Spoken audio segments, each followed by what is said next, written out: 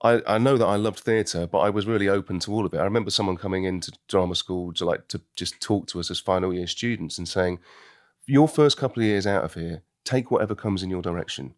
Don't be picky. Don't be this. Don't be that. Just Good take what advice. comes. And it's exactly what I did. And I learned, that I enjoy, working on camera. I enjoy being on set.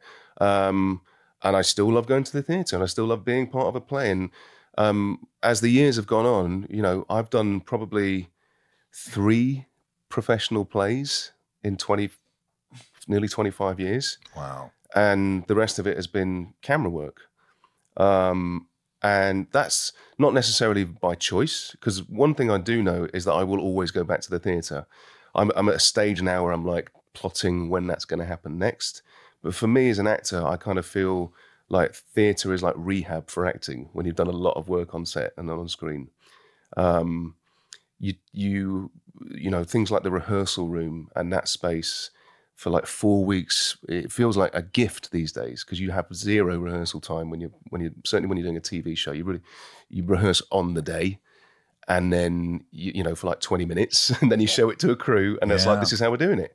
And you have to have made a lot of choices and decisions and things before you even got there.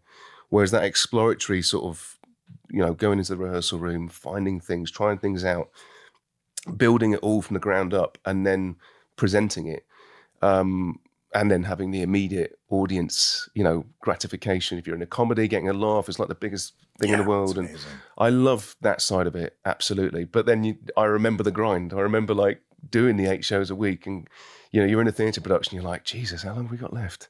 Another 6 weeks of this. How am I going to do that? Day in, day out.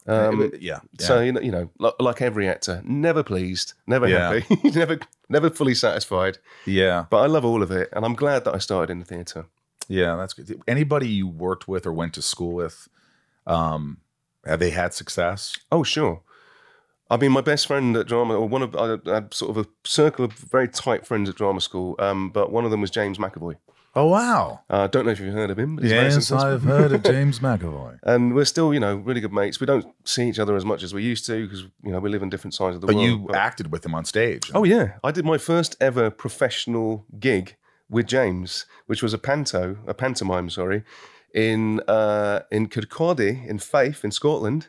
It was our final year of drama school, and the drama school were doing a pantomime, because that's a big thing in the UK.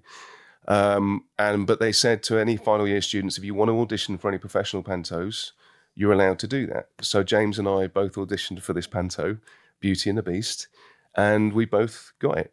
And it was a musical. It was musical. Pantos have always got music in them. Yeah, pantos. I didn't know that. And they've always got like they've always got like stock characters in them. Whatever the story is that year, it's always a fairy tale. But there's always like the dame, which is a man dressed as a woman. There's always the lead, I think the lead boy, which is always a woman dressed as a man. And then there's always a character, which we would call the Buttons character, because that's a character from Cinderella, but the kind of like the sidekick who'd always like get the audience going, because there's always direct address to the audience and stuff. It's a very interactive experience. And James was that character. He played Bobby Buckfast. And I played the Beast and the Prince. So do you still remember the songs, the music, all that? I mean, yeah, there were songs that were taken. What normally happens in panto is they take relevant pop songs and they change the lyrics of them. Or they take songs from musicals and change the lyrics. Like what? Give me an example. Well, you don't have to sing, but you can. No. I mean, If I Were a Bell, which is from, I can't remember which musical that's from originally, but that was in R1. I remember my song that I had to do was A House Is Not a Home, A Chair Is Still a Chair, Burt Bacharach. House is not a home, is that right? A chair is still a chair, even if there's no one sitting there. That's amazing. And yeah, so weird. Did you always have that like ear for like being on key? Is that something that you're born with? Because I a lot of times I have a band in Sunspin, and I'll say a home is not a home, and Rob will go off key, smile when you're saying